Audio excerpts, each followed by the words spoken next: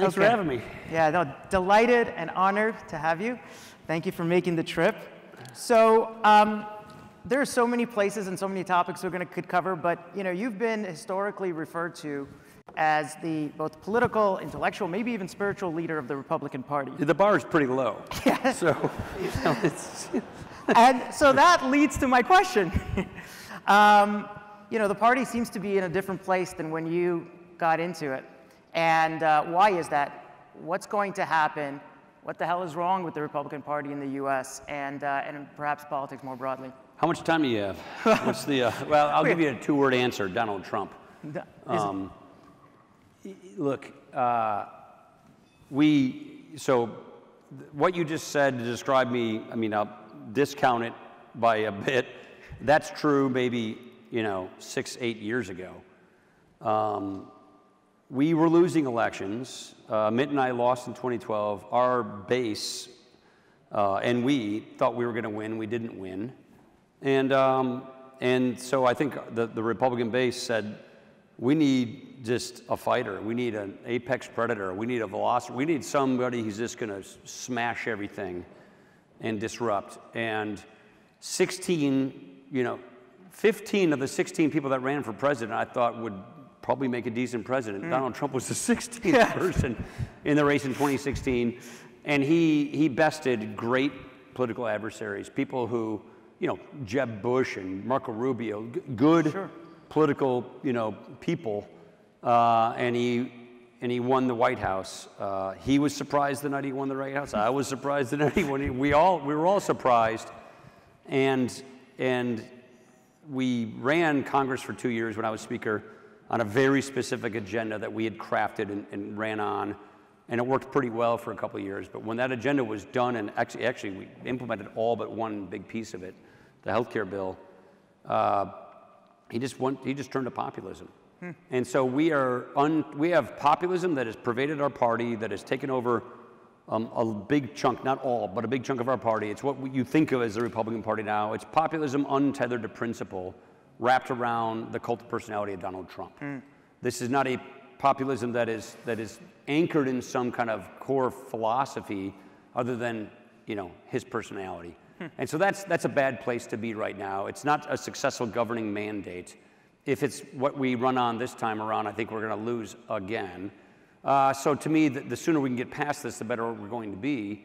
And I'm all for populism. I want to make my ideas popular, but I want them to be tied to a principle. I want them to solve problems, and not to be wrapped around some guy's personality, which is screwed up as his is. It's not a good personality to wrap yourselves around. Right. And how do you see it playing out? One of two things is going to happen. One of three things. One, half my party doesn't want him to be the nominee. Half does. A third, a little more than half of the half that want him really want Trump and are only going to take Trump. MAGA. But a lot of those people who are MAGA are willing to look at somebody else if that is better likely to lead to victory. So there's a bunch of numbers that back up what I'm going to say. A plurality of Republicans want to win, think we can win with somebody else, and are willing to look at somebody other than Donald Trump. So the question is, can we narrow the field down quickly enough in time for someone else to snatch the nomination? Or are 6 people going to stay in the race, slice up that non-Trump vote, Trump wins because he has his 40% or whatever it's going to be at the time. So Nikki Haley's probably the best bet. It'd be between Nikki and Ron, I would say, DeSantis. And so we could beat him in the primary. That's still possible. There's a huge effort underway to try and consolidate the field and get behind somebody. 2, he gets the nomination. I still think Biden beats him again, unless Biden has some really weird senior moment in October of 2024. That's possible, but Biden beats him again because the suburban voter, even more so than 2020 when they voted against him, likes him even less now, January 6th and the rest. So we probably lose with him. What bothers me the most about it all is not only losing, but he'll take congressional seats with him like he did the last time. He cost us the House in 18, he cost us the Senate in 20, he cost us the Senate again in 2022. So the argument you may know, he and I don't get along very well. I think maybe that's probably become kind of clear. I don't want anything in politics. I've been there, done that. So I don't have ambition in front of me, and therefore I'm not afraid to criticize him, because everybody who does have ambition in politics is afraid to criticize him because, you know, he's like the Eye of Sauron, looking for dissent around the country, hitting, you know, the Republicans trying to hurt their ambition. If it's like a Don Corleone thing. There are enough of us who just want our party to win and want a person worthy of the presidency to take the White House and then help us win congressional seats, and he's not that guy. Right. We should be able to win the Senate. I'm a Republican, and we should be able to win the Senate with it because of the map, but he could easily cost us the House again. We're on the bubble in the House. He cost us probably 10 to 15 seats in 2022. He cost us 5 seats in the Senate in 2022. So if we get past him, we're going to have a good November 2024. If we don't, my guess is Biden wins again, unless Biden, you know, really has a bad moment. Interesting. And I mean, the other interesting piece I wanted to ask you about was we just had a resolution on the U.S. Speaker of the House. Yeah. With obviously the appointment of Mike Johnson, and it seemed like he was elected in a very similar way. Yeah. As a consensus candidate to the way you came into it, right? Like with some Catholic guilt and all the rest. Yeah, he's a Southern Baptist, but same kind of thing. Okay. So, the thing about Mike, like I had, nobody hates him. So A, that checks a key box. B, Mike is a very sharp guy, constitutional lawyer. What matters most, in my opinion, he's got a good even temperament. Yeah. You got to have kind of a cool temperament. He can't be hot and cold. It didn't take 3 weeks. That's what sort of happened. Was Boehner was kind of pushed out by the Freedom Caucus. Kevin McCarthy was the next guy in line. He didn't have the votes, so it came to me, who I was chair of the Ways and Means Committee at the time, to be the consensus choice. And I went home for the weekend because I did not want the job. I was happy where I was. I'm a Catholic. John Boehner's a Catholic. The bishop in my congressional district, I'm from Wisconsin, so I'm like literally a 40-minute flight west of here, where I'm from. And our bishop was Tim Dolan, who then moved to New York and became the Cardinal of New York. He's the highest-ranking guy in the Catholic Church in New York. So Boehner has the bright idea, the weekend I go home to talk to my wife about whether I should do this or not, to call Tim Dolan to call me and use Catholic guilt on me to do the job. Long story short, it worked. And it became clear as I just read the tea leaves that there was nobody else who had the consensus to get the vote to do it. So I did the job. I did it joyfully, happily, did it for 2 terms, and then realized, you know, kids were in high school, the right time to do it 2 terms and leave. That's what I did. I think Mike Johnson's in a similar situation. It took 3 weeks to get to Mike Johnson, though. 3 other people tried in the meantime, and it proved that, especially in a tight majority, they had to find somebody that they thought was competent and that every facet of the conference could support. And it took 3 weeks to find Mike Johnson.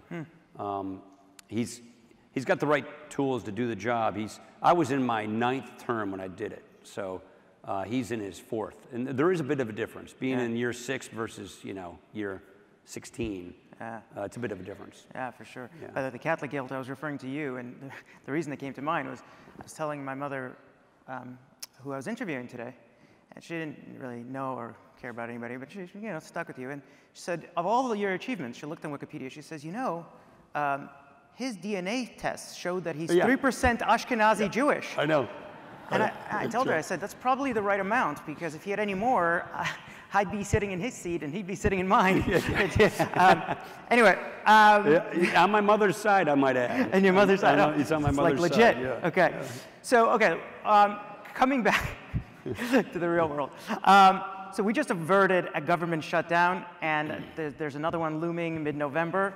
And you told me stories about your involvement, sort of averting previous government shutdowns. A lot of these. Yeah. Maybe you could share 1 or 2 of those, just to help people understand exactly what's happening behind the scenes and whether you think there's any legitimate reason for concern. Oh yeah, there's that. But remember, this isn't a debt default. I try to tell, you know, especially the bond market people and everything, this is not a debt default. This is just some of government shutting down for a period of time. Not even what we call mandatory spending, like all those transfer payments for Medicare and Social Security, all that continues on. So it's a fraction of government that stops. So just, I try to tell that to people who are watching markets. I think the best parallel to government shutdowns of the current variety we have is the politics around it. In 2013, after we had lost to Obama in 2012 election, after Obamacare was passed into law, we had a brand new guy come to the Senate named Ted Cruz. You probably know who he is. And Ted, the Senate was in the minority, we in the House were in the majority. Ted was running TV ads saying the House can defund Obamacare. It's within their control to get rid of the Affordable Care Act and defund Obamacare. Because we wanted to get rid of Obamacare and replace it with something else. And he kept running these ads and making this argument and getting House Republicans to stand up and fight and stop Obamacare, which, by the way, this is discretionary spending, government shutdowns. Obamacare is not discretionary spending. It's what we call mandatory program. It's automatic spending, permanent law, like Social Security. So when the government shuts down, it keeps going. It continues unabated. And so he was perpetuating this myth. And I was the budget director, or the budget chair at the time, and John Boehner, the speaker, asked me, he's like, all these guys in the Freedom Caucus are following Ted Cruz, echoing this thing that we in the House could just unilaterally stop Obamacare if we just hold tight. Would you please talk to these guys and explain to them? I'm like, yeah, okay, sure. So I went and met with all these guys, talked to their then leader. I won't say his name because you all know who he is. And saying, wait, you understand this is not shutting down Obamacare. That's a permanent program, entitlement spending. What we're talking about is discretionary government agencies' budgets. It doesn't, Ted's not telling the truth. You know this. Oh, yeah, we got that. So you know Ted's full of you know what, and that this won't stop Obamacare, right? Yes, got it. Oh, good. So we're not going to shut the government down, right? We're not going to make ourselves look like fools. These guys in the Senate aren't even in the majority. We're going to keep funding government. He's like, oh, no, we can't vote for that. Well, wait, you just told me it doesn't do what they're saying it does. Why can't you vote for it? He's like, well, because Ted redefined what it is to be against Obamacare. So we got to vote to shut the government down. And I said, knowing it doesn't stop Obamacare, yes, because he has redefined what it is among our base, on cable television and the rest. I said, well, why don't you just go home and explain it? Go to your editorial boards, do some TV interviews. We can't do that. It's too late for that. So I went back to Boehner's office. I'm like, you are screwed. We're going to have a government shutdown that lasted 16 days. That's the kind of politics we have right now. It's irrational. It's what I call entertainers versus legislators, performance artists versus people who negotiate and compromise and get things done. And that's where we are right now. I'm hoping that Mike Johnson is given a lot of deference because he just got the job. He's got new challenges. Everybody knows he's got a really steep learning curve, and that they cut him some slack and let him get through this moment. I assume he'll get a continuing resolution passed November 17th. So he's not going to be able to build the appropriations process in a few weeks. So my guess is he'll delay a shutdown to wherever the end of that continuing resolution is. It could be December, it could be January, February. It depends on what the Senate accepts. Right. And then you'll have your government shutdown. And my guess is you probably will, because unless they give Mike enough deference and Mike is willing to, bring bills to the floor that the hard right won't like, but get them passed anyway, he will have to expend an enormous amount of personal political capital to do that. And he's new in the job, so we'll see, how much of that capital he's got. I do want to go back to your comments on Trump for a second. I don't want to belabor the point, but you had to work with him. I know you're a big proponent of the free trade agreement. Yeah. And I think Trump was obviously, and this is quite important to us. Yeah, sure. I understand at the time, Trump was kind of determined to pull out of NAFTA. He was going to do it on one day, actually, yeah. Yeah, so you had to work through that to preventing him from doing that. How did that little story unfold? Yeah, his chief of staff then was a friend of mine from Wisconsin named Reince Priebus, and he told me he just wrote a letter and he's going to go announce that he's pulling out of NAFTA. I'm like, wait, what? It doesn't really work like that mechanically, but he was going to do it. So I had to get on the phone and tell him he was going to crash the stock market if he did this. And that kind of rattled him. And while I was talking to him, Gary Cohn, his NEC director, literally went to his desk and grabbed the letter and took it. And he was going to fast. And then we talked him out of it for the moment. That was a typical day. Right. So I mean, I wish I was joking. That was a typical day. So basically, and then we had Sonny Perdue come in, who was the ag secretary, and explain how it was just going to crash. I mean, I'm from Wisconsin, so I can talk dairy, softwood lumber, all that stuff. Ways and Means Committee is in charge of trade, so I spent my life in trade policy. Right. Yeah. So I explained to him just all the parade of horribles that were about to befall if he just went out and did this. And then they negotiated the USMCA, which is basically TPP, but just for our continents. We took off, I helped put the TPP together, which is a great, you're in TPP, I wish we were. It's just with a little bit of dairy and auto on top, and right, you know, right. and later a little bit of softwood lumber policy. That's basically USMCA, with a sunset, which I wish we didn't have. I was against this sunset, but I'm not too stressed about that. I mean, listen, you got to give it to the guy his creative marketing abilities. I mean, I think you worked with him on a tax bill. He had a name for that I think. Yeah, he does have a great marketing. And he basically wanted to say he got rid of NAFTA. And it needed to be updated anyway because of all the new economy. On the tax law, that was my thing. I had actually prepared that when I was chairman of the committee, and my successor, a guy named Kevin Brady, the chairman of the Ways and Means Committee that replaced me in that committee when I became speaker. We wrote the new law, the 2017 tax cuts. We call it the Tax Cuts and Jobs Act. Kind of a pedantic, boring name. But it was that, or what Trump wanted, which was the Cut Act. That was, and he got Kevin Brady to, like, he's good at wearing people down, and he got Kevin Brady in the Oval Office to basically agree to this. And Kevin texted me like, "You need to call into the White House, into the Oval Office right now." I'm like, "I'm in a meeting, I'm busy." He's like, "Please call now." So I called in there, and they put me on speaker, and Trump's like, "We're going to call it the Cut." I'm like, "There's no way we're going to call this the Cut Act." We went back and forth, because I was the one who was willing to, because I didn't care, you know. And we finally called it the Tax Cuts and Jobs Act, but he just, you know, it's just a constant. Sometimes his marketing is brilliant, frankly. You know, he just has he's a promoter. He's got a sixth sense for this thing, but sometimes it's a little less than brilliant. So, I mean, you've had interactions with many political leaders, and I'm sure some of you have admired. Like, who had the biggest impact on your life, and what stories stick out most from your time in office? And then we'll get to the economy and what you're doing and some of the things. My dad died when I was a kid, so I always had mentors. I always looked up to people to aspire to, you know, try and grab some of their attributes and learn from them.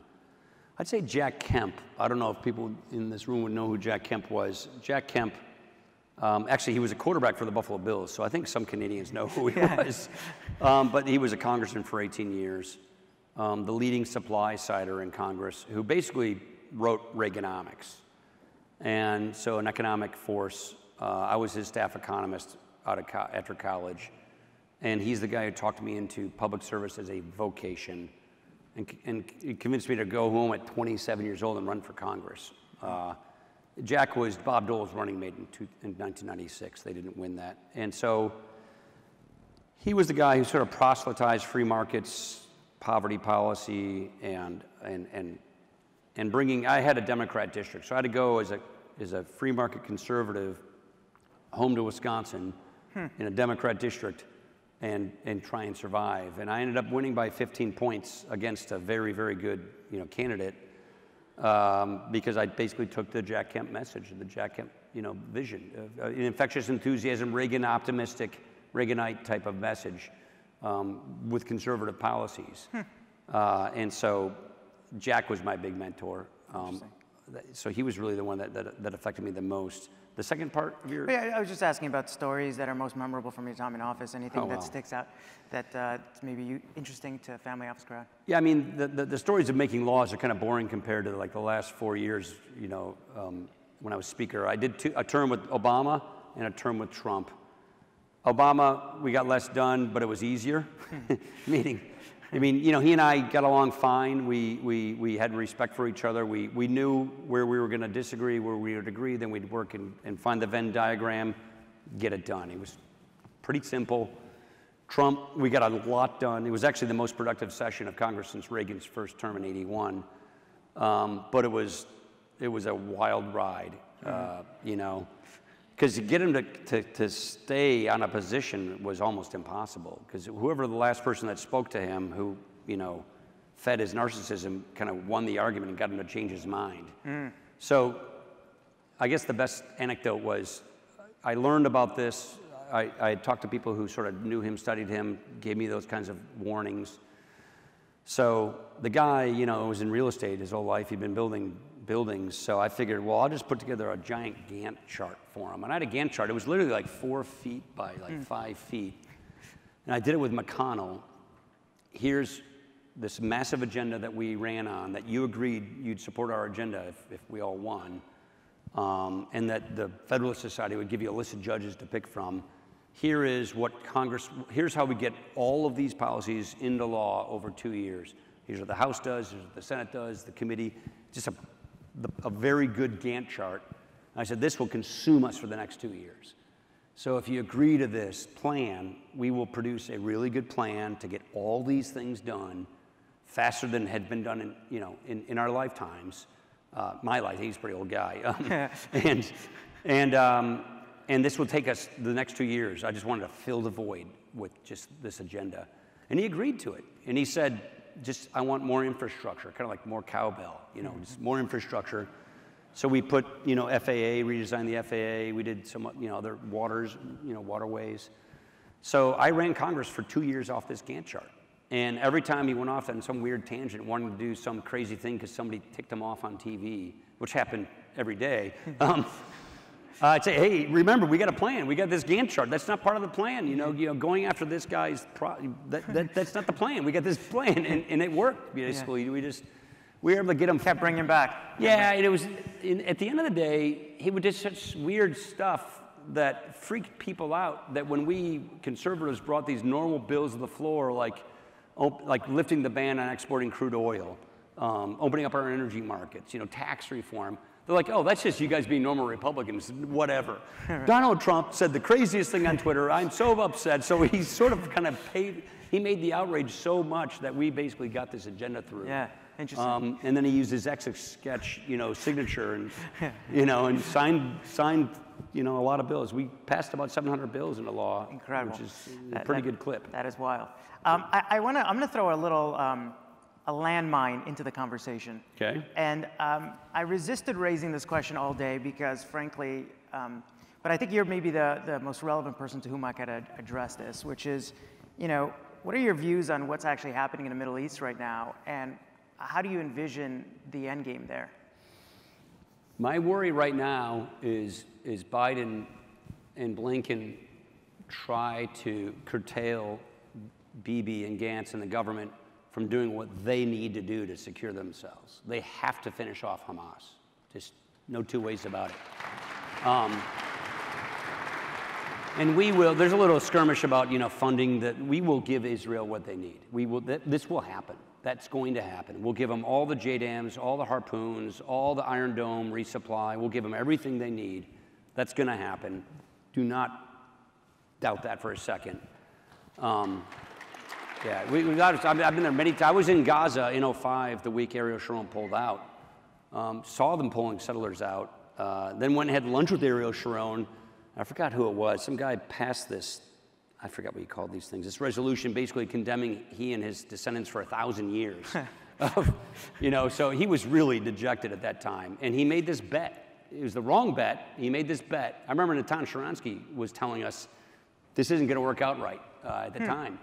And he made a bet giving them a free space, Gaza, to self-govern shows that we really, really tried.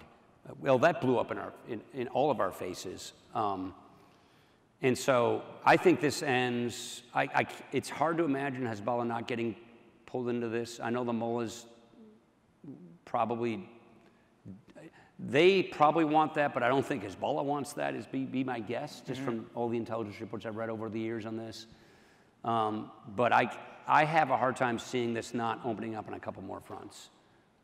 We have to, that's why we have 2 carrier groups there. We have to plan for this. But I think we need to give the Israelis all the breathing space and all the political cover they need to finish off Hamas. There's just no two ways about it. And then we need to really help them. If West Bank and the North, I've been to all of these places.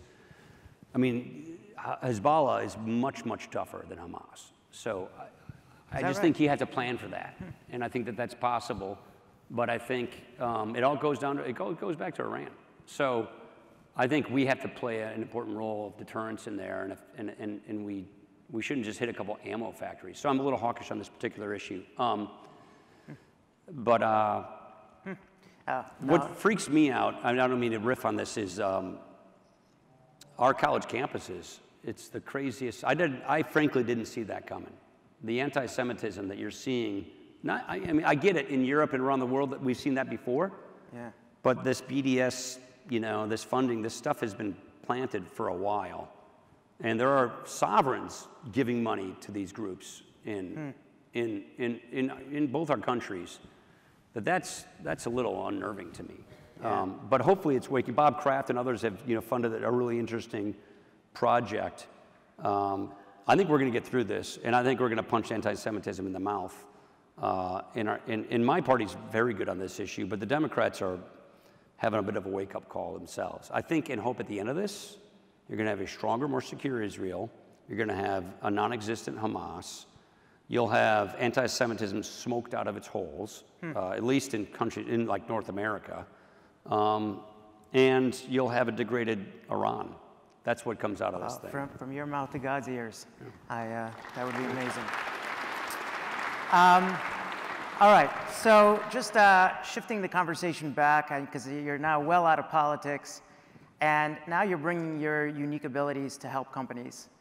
Maybe talk a little bit about how you're doing that before we even get into Solamere and some of the other things that you're busy with. Yeah, when I retired in 2019 after 20 years in Congress, again, as economics is my thing. I teach as an adjunct professor of economics at Notre Dame, and I'm a fellow at the American Enterprise Institute. It's a think tank in DC on fiscal policy.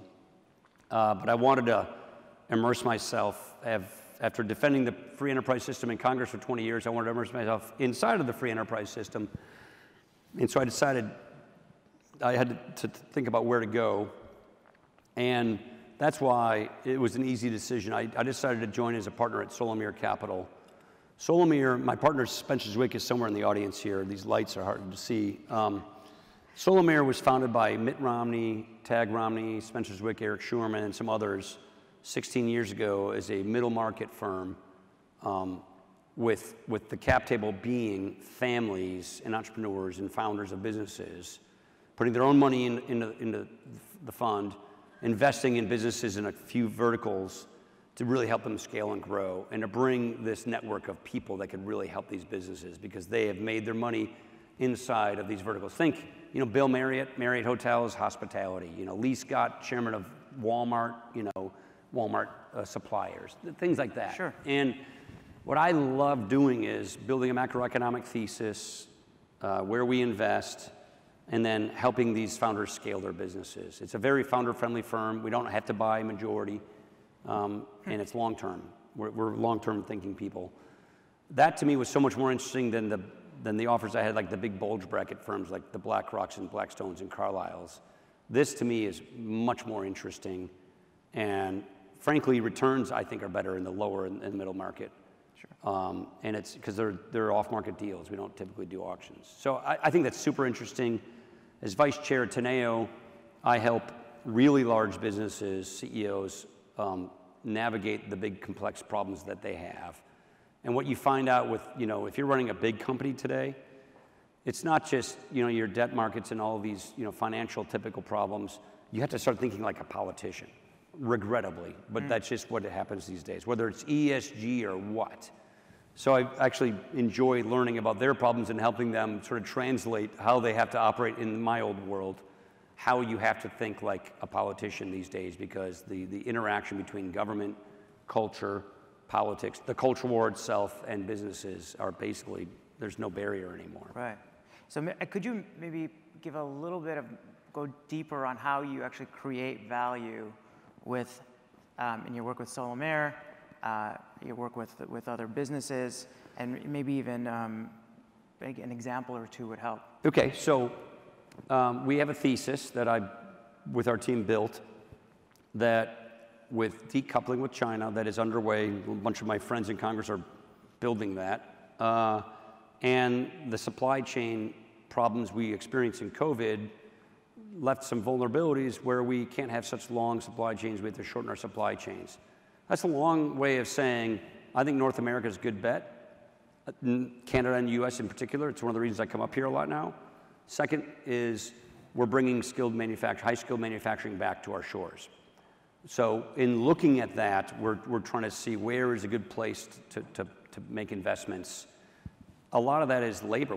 The shortage we have in this is high-skilled labor. So we bought the largest supplier of high-skilled labor, a company called Integrated Power Services, that supplies high-skilled labor on a recurring revenue basis to service manufacturing facilities to maintain all their very tough equipment, their motors, their pumps, their drives, and it's a roll-up play. So our value add is we help buy businesses. One of them was stuck and locked because of a company wouldn't let them buy it. I knew the company got it bought. Yeah. Another one was we wanted to be the supplier for Nucor for 10 years of this company, and knew Nucor really well. It's a big steel company in America. So we can open doors at the C-suite level and make customer introductions and expand. So we have a master contract with Nucor now, for example, on this company. But this business, we've got, I don't know, 4 or 5 LOIs, under contract now, and we do platform investments and roll-ups. Another one we bought, we designed a thesis with one of our LPs. He used to run Visa, the credit card company, and we had a theory about the disruption happening in PEOs, professional employer organizations, not just doing payroll, but outsourcing payroll and benefits and HR and all of that. So we bought a business that we liked a lot with good technology, $10 million in EBITDA. And then we went around and did 55 bolt-on acquisitions over 4 years, and now we're hoping to get $365 million in EBITDA by the end of the year. Wow. So we've really grown that. So we do those kinds of things. We have a thesis. We have a network of people in our LP base that can help open doors and introduce new customers to grow that business. And then we can go out and buy businesses and make customer introductions and grow our EBITDA. And you mentioned earlier that you're starting to do a little bit of business on this side of the border. Yeah. Do you mind elaborating on that? Yeah, I'm excited about this. I just, again, I'm kind of a kissing cousin to you guys. I'm from Wisconsin. You know what I mean? I mean, I can canoe into your state, in your country. I've been coming here catching, I call it northern, you guys call them pickerel. I've been fishing in Georgian Bay and these areas, since I was a kid. So to me, it's natural to come here, but I'm a big believer, and we have a lot of families that want to bring their businesses here, and we want to find families that want to bring their businesses to America. And we have this enormous network of people between Mitt Romney and myself and our partners who have been going around America working with people in all sorts of industries and all locations. We think that there are a lot of interesting businesses here that could bring their goods and services to America, that we want to open those doors. And we also think that there are businesses that are mature, need to grow, and can come north. So because our theory is North America is going to be a good bet. Unfortunately, the world is going to get uglier and bumpier with China decoupling, with frictions there, with supply chains coming back home, with frictions in the Middle East. North America is going to be a safer, good bet. So we want to expand our economic activity north of Lake Superior, I like to say, and vice versa. Yeah. And Mexico eventually as well. I think they could stand for a better government, but if you add the whole continent, labor supply, natural resources, our 2 oceans, our safety, our rule of law, I think it's a good bet. Yeah, and just this morning I was just thinking, Jeff Ubben was talking about the trend of decarbonizing heavily industrialized businesses, and that's, I guess, partly as a result of regulatory pressures. Yeah. So I'd love to hear your thoughts on where politics and capital intersect most meaningfully in your world, and if maybe you're active in that space, because that seemed to be a natural. Yeah, academically, I authored a tax reform plan at AEI that has a carbon tax embedded in it, to go to a border adjustable carbon tax, which I think is the smarter way to go. It's any economist will tell you, putting price signals on carbon through the private sector through the tax code is far better than subsidizing yesterday's technology, which is what the inflation. It's not a Inflation Reduction Act. It's the Inflation Steroids Act. If you ask me, but so that labor market play I told you about with IPS, what they do is we have workers that are fanning across North America. We have some businesses in Canada that convert over to electrical. So we're helping Nucor convert all of its blast furnaces that use natural gas into electric EAR furnaces that are electrical. So we are helping high-skilled manufacturing facilities electrify their output. So there's an example of building out capacity of a labor supply to help the conversion to electric for large manufacturing from using, which is typically natural gas or other forms of fossil fuel. So we're more of the picks and shovels investors than the actual high-flying technology thing. We don't do venture capital. We don't do things with binary risk. We buy good, stable, cash-generating businesses that we think have good TAMs, good addressable markets in the future, because we try to skate to where the puck is going to be. And in this particular case, we know there's a lot of electrification that is coming to industries, so we're betting on that labor supply of those services. Things like that are what we do. And I mean, one of the things that, again, also previous conversation we had with Dr. Jim Young Kim, who's also vice chairman of Infrastructure Capital Partners, your views on, I mean, one of the things he mentioned is that you're actually seeing better infrastructure in the emerging markets than we are in North America. How are you thinking about infrastructure? Is that an area of opportunity for you? Yes. Yeah, we've made some big bets in there as well. We bought it's a roll-up, so we're now the largest traffic management solution business. It's called Helix Traffic Solutions. We own that, which if you look at any kind of bridge, road, or airport project, invariably there's traffic being directed around it. I come from this industry, my family business in road construction. The road builder doesn't do that. The road builder doesn't pay for all that infrastructure of cones and flags and signs and people. They outsource that to a traffic management solution company, and that's what we bought. So again, a picks and shovels play. It's not buying the road builder, it's not buying the aggregate pit, it's buying the traffic management solution business. Lots of mom and pops that we're building up together, good synergies, scale matters, better technology, because we believe the infrastructure, which is recession resistant, is here to stay. That big bill that just passed in this last session of Congress takes about 10 years to spend out quite a bit of money. And I think the political consensus in America is finally there now, and I did 3 trust fund bills. Between budget chair, ways and means chair, and speaker, those 3 people basically make the financing of the highway trust fund work. So I spent a lot of my policy time in the guts of how the highway trust fund and the airport trust fund works. Right. The airport trust fund is plussed up. That's going to be well funded because we raised the ticket tax. That's pretty simple user fee. We now finally have consensus because electric vehicles are coming on so fast that the gas tax is a total loser for a revenue source. It is a shrinking, melting ice cube. And so I believe within a handful, probably 4 or 5 years, we will have a VMT, vehicle mileage travel tax, that will be attached to your car. Because before it was Big Brother was going to watch where you drove. Well, hell, that can happen in your phone and everywhere. So you can put guaranteed dumb technology on a vehicle. And so it doesn't matter whether it's an electric vehicle or a gas or diesel vehicle, and you tax it by its weight class and how much it uses, so it's true user fee, and then that assesses the fee. That will be a boon to our highway trust fund, because our highway trust fund right now is funded on a gas tax that you cannot politically raise that gas tax. And the gas tax is a shrinking revenue pool because fewer people are using gas because they're buying electrical cars and stuff like that. And their mileage is getting better. So I think we finally got the consensus to fix that. So I see more spend happening in infrastructure because of some political problems that are now becoming surmountable, and because of just this recent legislation which passed in addition to the Highway Trust Fund being reauthorized. So we actually are spending more time in this area in addition to this traffic management solution business that we bought. Amazing. I do want to come back to, you said something earlier where you said, like, look, we're in for some bumpy times. And obviously you teach economics, you've written a fair bit about it. when you're thinking about where the puck is going, and I would love to hear your take from a macroeconomic point of view, in terms of what are the most salient issues that all of us as investors should be thinking about right now? Yeah, bonds. Yeah. So I spent most of my adult life trying to build budgets for our government to avoid a debt crisis. And from 2010 to 2018, I wrote and passed 4, and my colleagues who followed me in the budget committee wrote and passed 4 budgets that balanced the budget and paid off the debt. Mm-hmm. We passed these out of the House.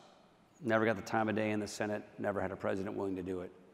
But we voted to raise the retirement age. We voted to means test our entitlement programs. We voted to convert Medicare into what I would call a defined contribution market-based delivery system program. We voted to block grant Medicaid and cap its growth rate. We did all this and survived fine politically. We had a lot of nasty ads run against us. We did fine.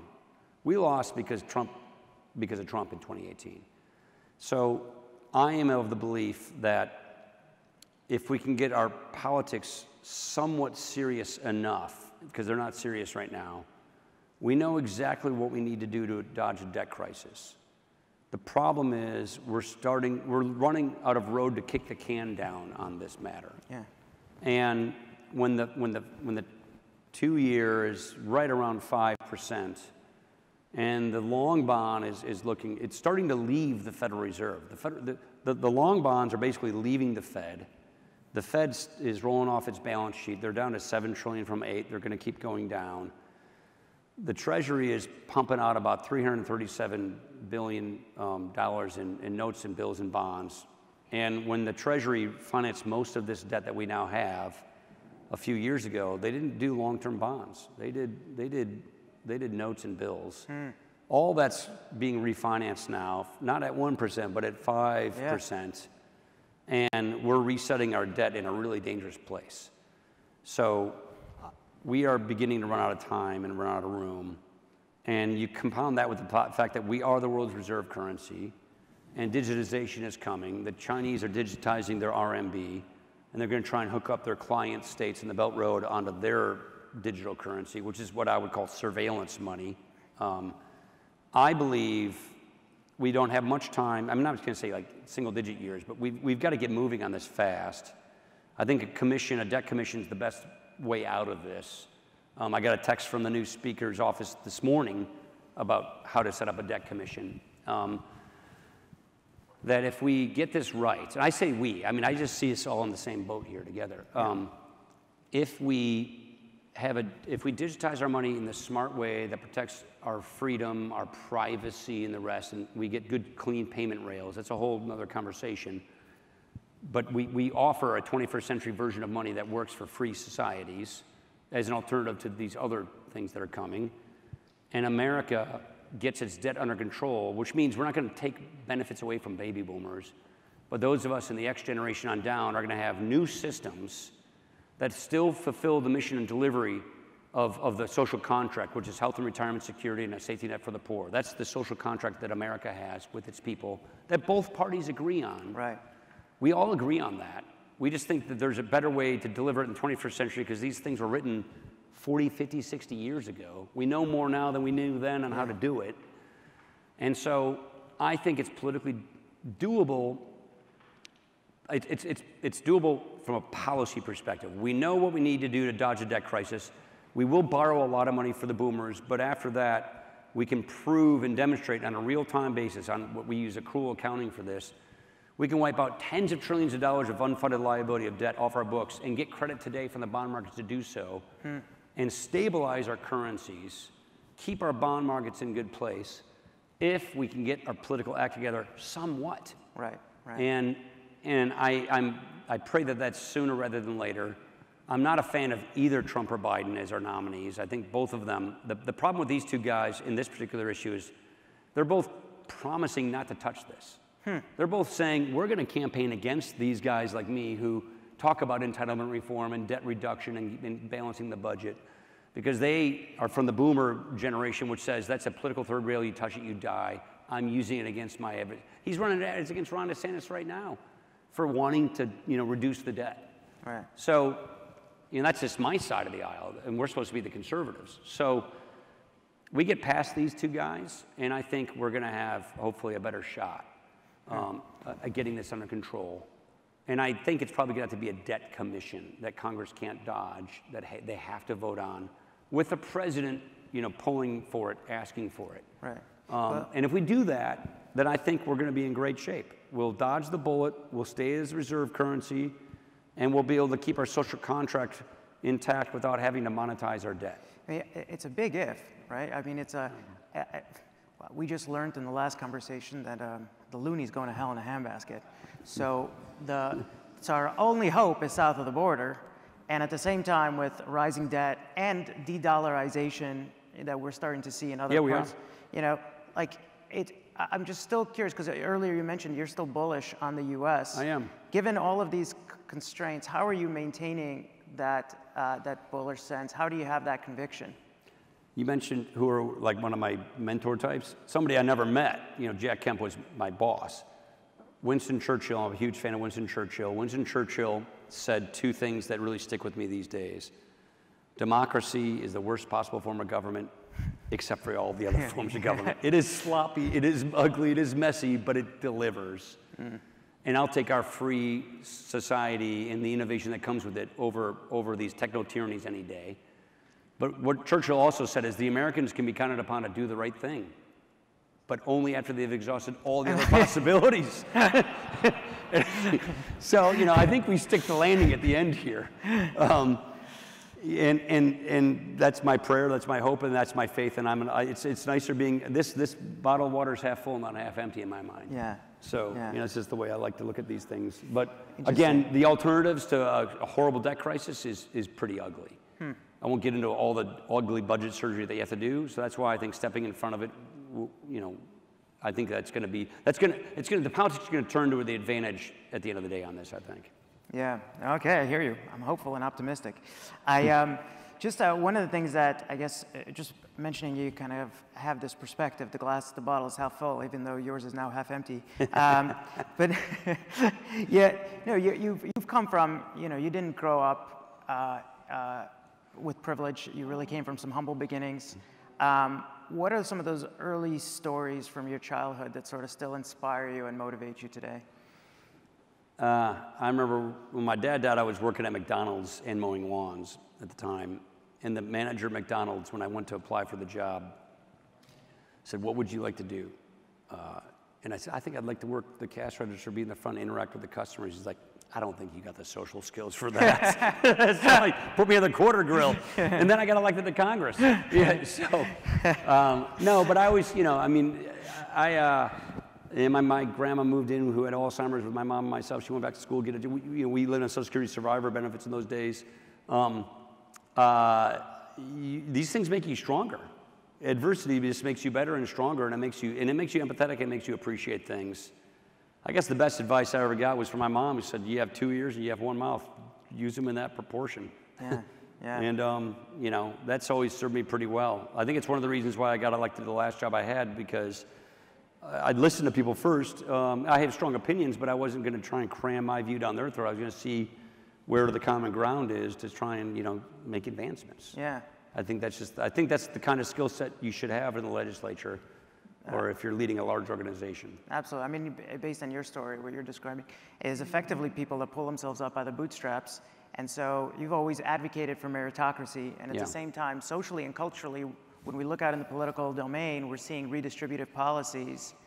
Do you see a shift? Do you see a kind of a reversion to the mean? Or? Yeah, this fight's been with us a long time. I spent my entire political career in this particular fight.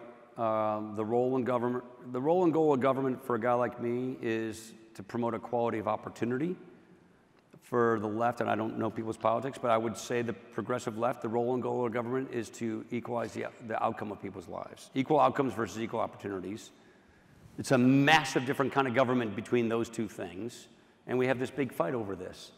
I really believe that there is a great moral high ground to be had by fighting for pro-growth entrepreneurial policies, equality of opportunity, It's why I spend my vocational time at my charitable foundation, my work at Notre Dame and AEI, building a digital safety net, building entrepreneurial ideas that promote upward mobility, versus poverty policies that are designed to basically deaden people and keep them stuck in their current station in life and make them feel less pain.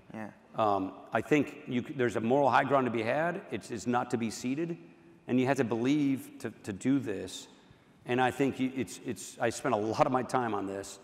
We can champion a culture of entrepreneurship and upward mobility and of achievement and take pride in that and be proud of people who achieve things. And I think that's where the moral high ground is. The last thing I'll say is, and I can't speak to, I'm not a Canadian, I can't speak to Canada, but in America, I got to know Bono real well, the U2 singer. He's a big foreign aid guy.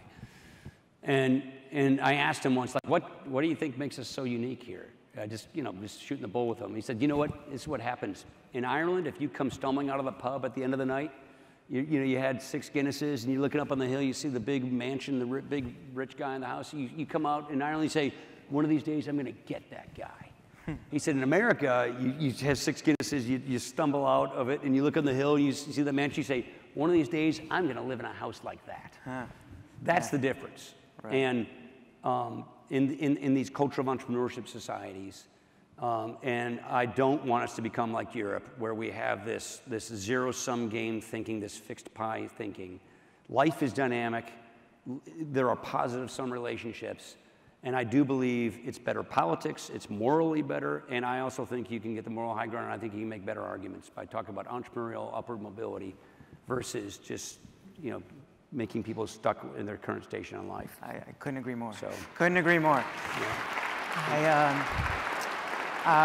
Just in the basically last couple minutes we have left, I'm just gonna do what I have asked a couple others on this stage to do earlier, which is I'm gonna throw a couple lightning round questions your way. Don't overthink it, 20, 30 seconds, whatever comes to mind, but be afraid. Great.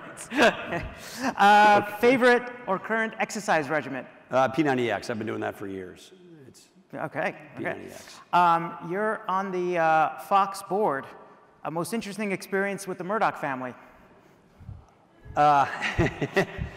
Well, I mean, it's not the non-Murdoch moves we've made have been the more interesting ones. Rupert's rolling off the board now. He's 92. Actually, I'm going to his ranch tomorrow. They're wonderful people. They're risk takers and entrepreneurs to the end. I love that culture. There's no cool succession story I can tell you. It's not like the TV show. It really isn't. So sorry, that was a boring answer for you. No, that's good. The fact you're going to his ranch, I'm coming with. Favorite song to enjoy? My ringtone is Kashmir. I'm a big Led Zeppelin fan. So Kashmir is a Led Zeppelin song. You've done a lot. Outstanding bucket items? I'm a mountain climber and a bow hunter, so I want to get the big foreign sheep. Some of them are up here in Canada. I like to hunt, and so I'm actually going elk hunting tomorrow in the Rockies. So I'd like to do bow hunting and sheep. There's 4 breeds of North American sheep. 2 of them I want to come here to get. All right, cool. Favorite quote or expression? Favorite what? Quote? Quote or expression? I'll just do my mom's again. You got 2 ears in one mouth, use it in that proportion. So I'm going to give you another one so you can't give me the same answer you gave earlier. Best advice ever received? Well, that was the best advice I ever received. Let me flip the answer. Okay. I got 3 kids in college now, and all these quotes, I'm a quote guy. I just tell my kids in college, there's one secret to college, and the rest of life: time management. Just manage your time and get your priorities straight, and the rest figures itself out. So time management. How's that? Beautiful. And I'm going to ask you for one more. Key to living a good life. Be honest with yourself and with everybody else. Mr. Paul Ryan, ladies and gentlemen. All right.